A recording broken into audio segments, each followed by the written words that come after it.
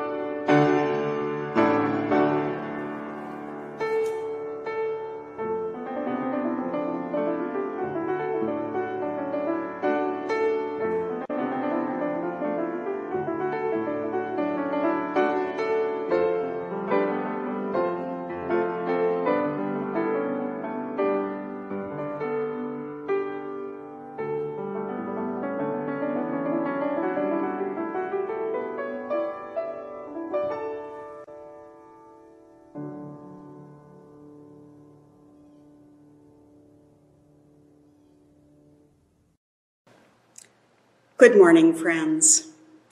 We gather in this sacred time in many places to remember Tom Hagood. We come together as family, friends, and neighbors to weave a web of memory, gently recalling the many ways Tom was known by the people whose lives he touched. While we come to celebrate the gift of Tom's life, we come also to mourn the death that took him from us too soon.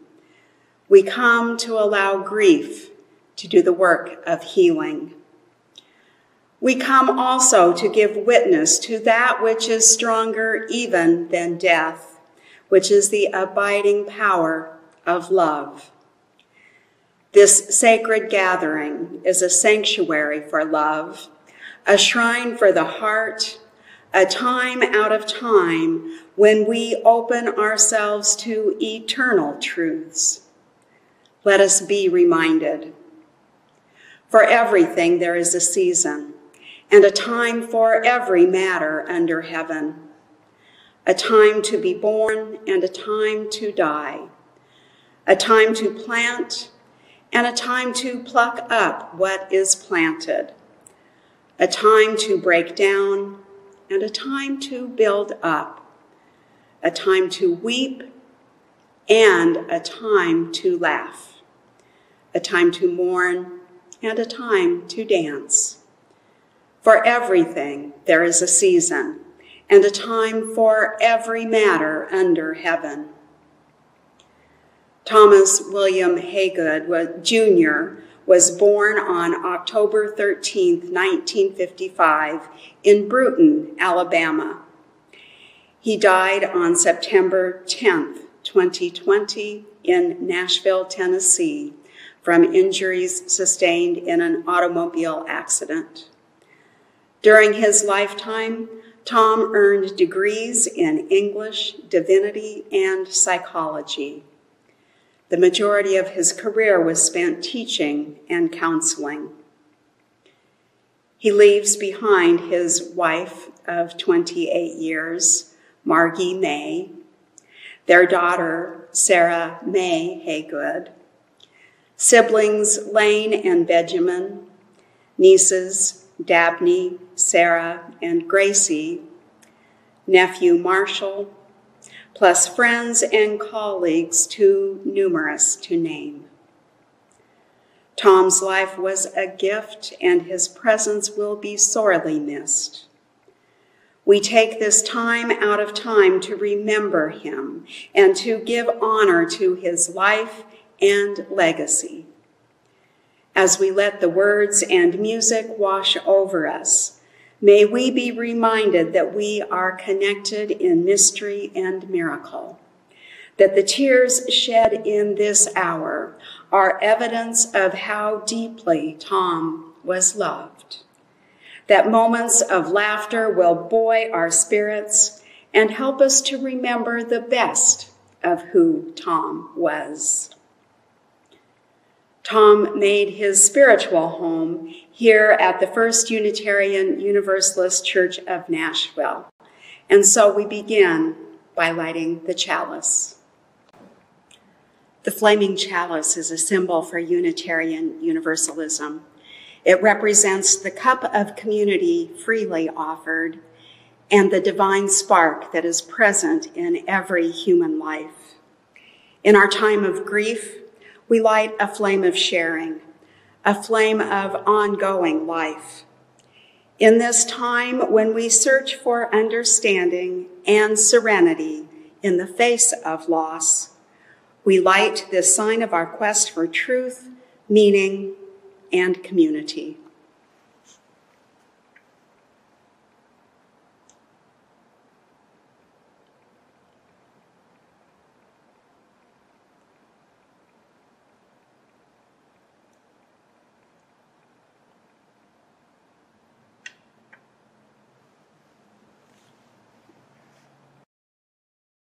Come With Me by Rhonda Brasfield.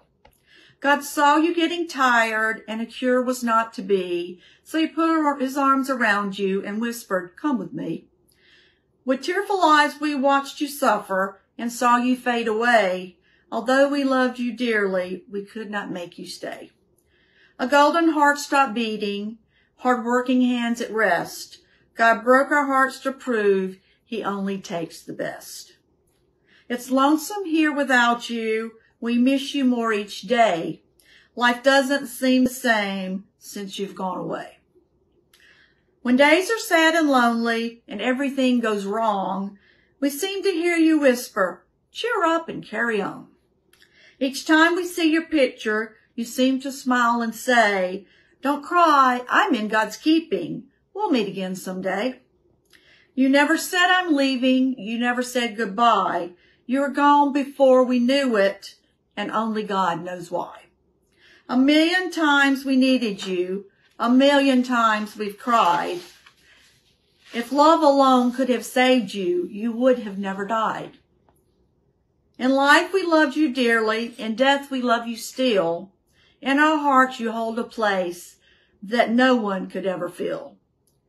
It broke our hearts to lose you, but you didn't go alone, for part of us went with you the day God took you home.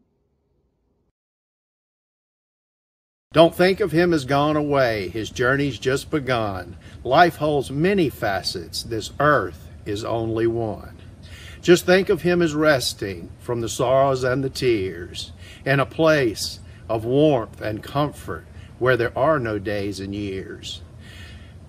Think how he must be wishing that we could know today how nothing but our sadness can really pass away. And think of him as living in the hearts of those he touched, for nothing loved is ever lost, and he was loved so much. Good morning. My name is Tom Salter. One of my favorite philosophers and authors is a gentleman that went by the moniker Dr. Seuss. And Dr. Seuss said, don't cry because it's over, smile because it happened. And I'm going to try to do that as we talk about Tom today. But I hope I can do him justice and give you a glimpse into some of the things that you may not have known about our friend. I met Tom on September 4th, 1972. The reason I remember the date was it was my first day as a freshman in high school, and Tom was my bus driver. And from that day forward, we became really good friends, 48 years of friendship. And I still can't believe that it's over. I've been very blessed in my life with some really good friends. Of course, Tom, Bob Taylor, Kyle Boyd.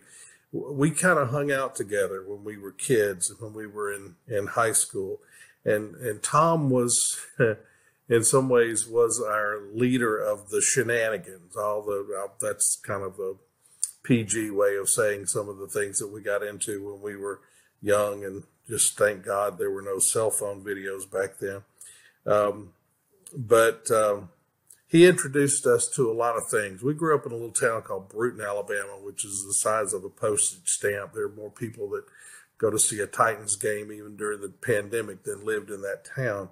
And I don't know how Tom was as sophisticated as he was, but he certainly was. And he introduced us to a number of things, wonderfully eclectic music from John Prine, Tom Waits, Warren Zevon, Jerry Jeff Walker, Frank Zappa, David Allan Coe, and so many others. And movies. Tom loved movies. And he introduced us to directors we never would have found on our own. John Waters, Kubrick, Polanski, so many of them, Fellini, most of them we couldn't even pronounce, but Tom knew about them and helped us learn about those movies. He also seemed to, Sarah, cover your ears, he also seemed to know the nightclubs that you could get into without IDs when we were in high school to listen to cover bands of Black Sabbath and other music of our youth. We would try to pick up girls, and of course Tom, most of what Tom did was sit and watch. He he liked to observe the human condition, and I think he took great pleasure in seeing us strike out again and again and again as we would try to get an older girl to dance with us or whatever. In high school, you know, there wasn't a whole lot to do in Bruton. We would all meet at the Dairy Queen or the Pizza Hut to hang out, and sometimes we'd go to Pensacola to go to a movie or go to the mall or whatever. But but with Tom, if you wanted to leave at 6 o'clock, you had to tell Tom to be there at 5. And most of the time he was still late for 6 o'clock. We called it Tomer time, and it didn't get any better as he grew up. Tom was both a quiet intellectual and what we lovingly called a big goober. We went to the mall once in Pensacola, and Tom had this thing he called liturgical dancing, where he would stand and do these very, very, very awkward moves, and almost like he was having some sort of either religious experience or some sort of a what's the word I'm looking for? Seizure. I think it looked more like he was having a seizure. God bless him. And we were walking down the mall one day in Pensacola, and he decided it was time to do a liturgical dancing, and it was crowded. I don't remember what time of year it was, but it was crowded. And he started liturgical dancing and ended up dancing. Part of his dance, the big finale, was in the fountain at the mall. He jumped in the fountain and danced around and then jumped out before any of the security folks came. But he was quite a character when it came to that. Tom worked part-time in a radio station when we were growing up. When I can't remember, he may have already been in college at Alabama, but I was still in high school, and there was this little AM radio station in our town, and Tom started working there part-time. And Tom had quite an influence on my life and on my vocation, including the fact that after I graduated from college, I went into radio for 14 years, and he was also an influence on my job in high school as I became a bus driver. Because of his recommendation, when he graduated from high school, they let me take over his bus route. Yeah, of course, back then they actually let 16-year-olds drive school buses, which is horrifying if you think about it now. But Tom left Bruton and went to the University of Alabama. Roll Tide. Sorry, Tennessee fans. I put the helmet back there in his honor. But Tom went to the University of Alabama, and I went to Troy. But it's a couple of years into his University of Alabama experience, he decided he'd rather go to a smaller school. So he came to Troy, where I was, and we became roommates. And while there was a lot of shenanigans going on then, certainly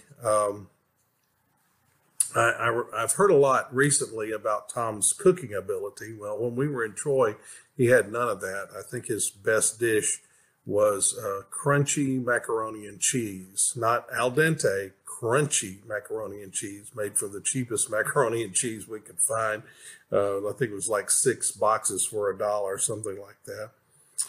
He wasn't much of a housekeeper. Of course, neither am I. You can ask my wife, but I remember one time we were living in a trailer, and I just had all I could take, and I had to do some cleaning up. So I got the vacuum out and started vacuuming, and Tom was sitting on the couch reading a newspaper. When I started vacuuming, he folded up the newspaper and started watching me. He didn't get up to help. He didn't offer any encouragement. He did lift his feet when I got close to the couch, but other than that, Tom was an observer and just a wonderful, wonderful man. In the early 80s, we both found ourselves in Atlanta. He was in seminary and I was working, and we used to go to movies. There were many Saturday mornings we would meet around 9 o'clock at this Denny's in Atlanta, and we would have breakfast, and then we would get in his car and drive to the local movieplex and start watching movies. And we'd start at the 10 o'clock movie, and we would go all day long and end up back at that Denny's about 12 hours later after seeing 4 or 5 movies to talk about what we liked and what we didn't like. Tom was a neologist. He loved to make up words, and he also not only make up words, but he had this scale. Everybody seems to use it on a scale of 1 to 10. Where would you rank this, that, or the other? Where Tom didn't like 1 to 10. He said it wasn't subtle enough. So we ranked everything on a 1 to 20 scale. But I don't know, he loved to make up words, and I don't know if he ever called Sarah by her proper name when she was young, unless maybe he had an issue with her. He came up with all sorts of names, and I don't think there were ever 2 exactly the same. I remember one I think was called Rubaloo, something like that he would call her occasionally. Some of the words that Tom made up will remain forever in our little group. But yeah, very special meanings, and we'll just leave it at that. But perhaps his best example was he said, "Be a doing it." And I don't know if you ever heard him say that, but it's such a useful phrase. It can be a surprise, an expiration of surprise. It could be something that makes you, when you're angry, but be a doing it was certainly one of the things you would hear.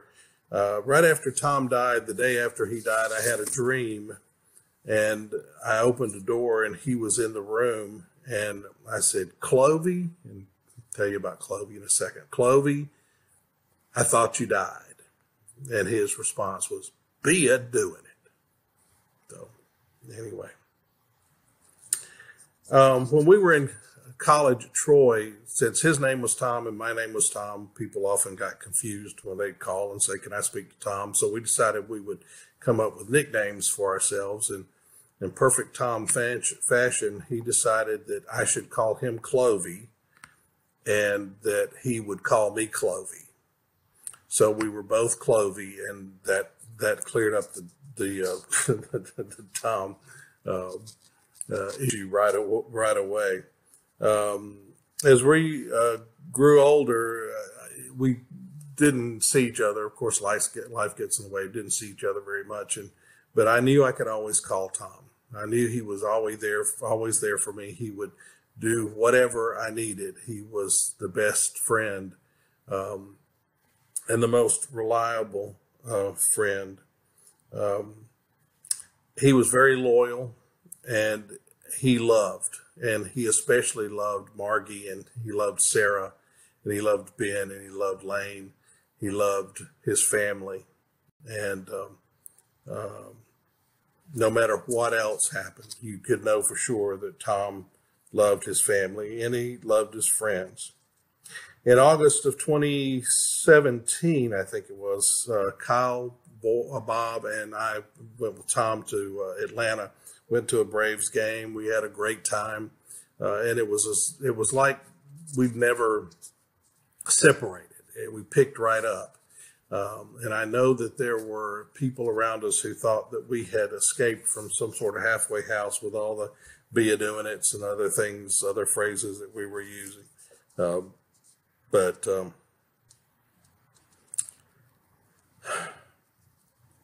I miss my friend, and I will continue to miss my friend. I believe in heaven.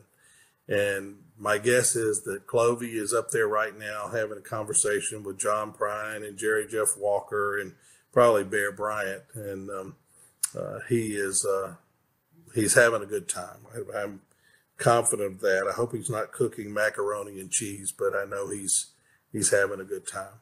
I wanted to close with a lyric from one of Tom's favorite songs. And it's from John Prine, and he told me about an instance where he was in a store and he saw John Prine there, and John was trying to purchase a particular item, and the store was out of that item, and he was quite disturbed by that. And it reminded him of one of John's best songs and one of Clovey's, That's the Way the World Goes Round. I was sitting in the bathtub counting my toes when the radiator broke and the water all froze. I got stuck in the ice without my clothes, naked as the eyes of a clown. I was crying ice cubes, hoping I'd croak. When the sun came through the window, the ice all broke. I stood up and laughed, thought it was a joke. That's the way that the world goes round. That's the way the world goes round. You're up one day, you're next, you're down. It's a half an inch of water, and you think you're going to drown. That's the way the world goes round. Godspeed, Clovey. Be a doing it. I miss you.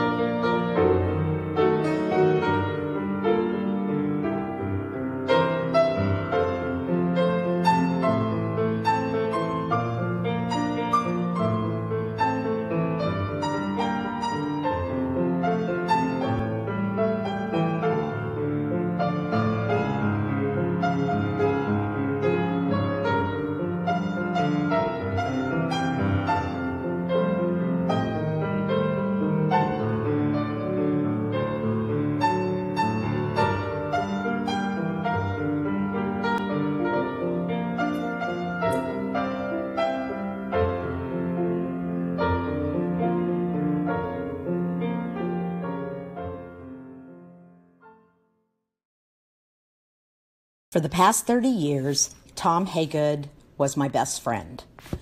We were compatible in almost every way, from our circadian rhythms to the way we chose to raise our daughter, Sarah. Tom grew up in a small town in southern Alabama, and although he was always proud of his hometown, he really preferred the life that a bigger city had to offer. Going to art cinema houses, museums, listening to live music, and eating at great restaurants were among his favorite activities. Tom loved to travel and photograph our memories. He was happiest when planning a new trip or adventure for us to take, and I was happiest just to go along. Tom was a great cook. He made 95% of anything we brought to our wine tasting dinners, and probably 80% of our evening meals when Sarah was growing up. Tom was an amazing project manager at home. He repointed the backside of our house on Woodmont, where the ivy had caused the mortar to crumble. He demolished our kitchen and 2 bathrooms and remodeled them with only a little help from the outside. The set of life books he ordered to help him learn the many facets of these skills are still on the bookshelf at our home. I guess I would say he was a bit of a Renaissance man, for after all, he was highly educated, a gentleman, cultured in the arts, and charismatic. Most importantly to me, Tom was an awesome father to Sarah. He made her giggle with his silly faces and goofy body mechanics. He shared his love of movies with her and introduced her to Nosferatu at the tender age of 4, but paid for it by having to sleep with her for weeks afterwards. He put up with the menagerie of animals and rodents we acquired throughout the years. He was the one to get up with her in the middle of the night whenever she was sick, since I was a very sound sleeper. He and Sarah frequently hung out on Saturdays when I had to work at the hospital. He understood her anxiety because of his own, which left me off the hook. We shared doctor's appointments, carpooling, and general entertainment of Sarah. She picked out family vacation spots from the age of 5 till about 12 when she started attending sleepaway camp in North Carolina.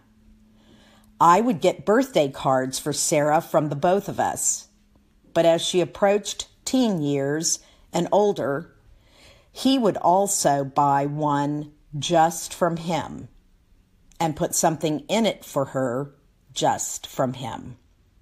There was nothing he wouldn't have done for Sarah. Over the past few days, I reread the cards I received and tributes written about Tom. Kind, compassionate, generous, always willing to offer another perspective, ethical, persistent, excellent psychologist who always took care of the soldiers, great teacher and mentor were words that resonated throughout. Early on, Tom frequently overcommitted himself, and he had to learn to step back and say no. For the majority of his career, he loved his job and was very proud of the work he did. So that was the man that was Tom. I will miss him forever. He was the love of my life. We who live beyond Tom hold memories of him. Eternity contains all that is, all that was, and all that will be. From this sacred gathering, we move forward into time eternal. Nothing can take away what was or what is. It is the relationship we have with these experiences that shapes what will be. Death ends a life, but not a relationship. The experience of life with Tom lives on in our memories. We came here today to share the loss we all feel at the passing of Tom, and to remember examples of times of joy at having known him. As we extinguish the chalice, let us acknowledge that we cannot extinguish the love he showed or the love we now carry forward. All who are gathered here will continue to reflect the light of that love into the world. May the light we carry in our hearts be a beacon of hope for all the days that lie ahead.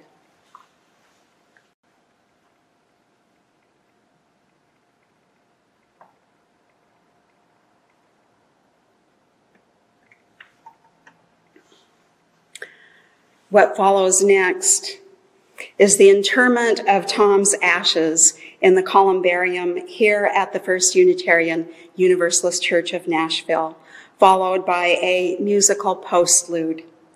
You will then be directed to a Zoom link where we hope you will join us for a reception, a time of reconnection with friends and loved ones, and a time to continue the sharing of memories and stories of Tom's life. I invite you into this service of internment here on the sacred ground of the First Unitarian Universalist Church of Nashville, with words that were written by Sarah York. We are here to return the elements that made up the body of Tom Hagood to the earth. Earth, air, fire, and water, joined by ligaments of the Spirit, the binding of life and love. Let silence be our memorial garment today. The bright sun, our scripture text, the breeze, and the sound of traffic whizzing by, our comforting choral anthem. Blessed be this moment of transition and letting go. Blessed be this sacred act. Blessed is the mystery of life and death, which is our own. So I invite you both to place your hands on the urn that is holding the ashes that were once Tom's body. Ashes to ashes, dust to dust, memory to memory, story to story, blessing to blessing, strength to strength, gratitude to gratitude, spirit to spirit, love to love. The wheel turns over, and what came out of the earth returns to it now in peace. The wheel turns forever, yet whatsoever love and grace and gift we knew from Tom is at the center of that wheel. The center which turns not, but remains as constant as the flow of time. Earth, air, fire, water, receive your own. We stint you not, but leave us forever what is ours. So I invite you, Margie and Sarah, to place some of Tom's remains here.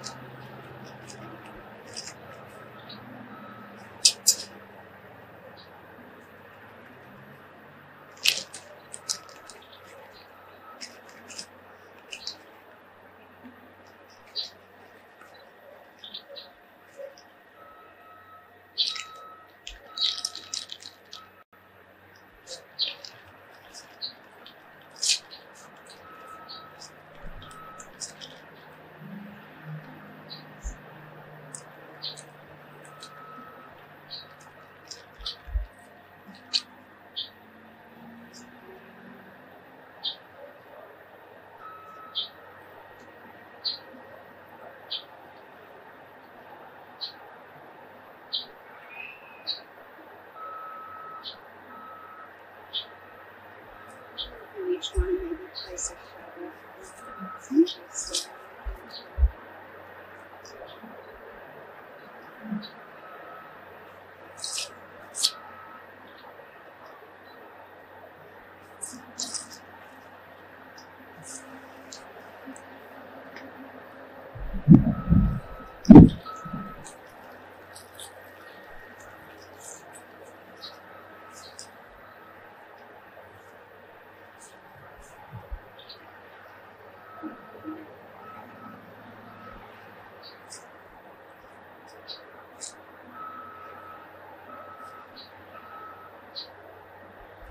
The poet Mary Oliver tells us, to live in this world we must be able to do three things: to love what is mortal, to hold it against your bones, knowing your own life depends on it. And when the time comes to let it go, to let it go.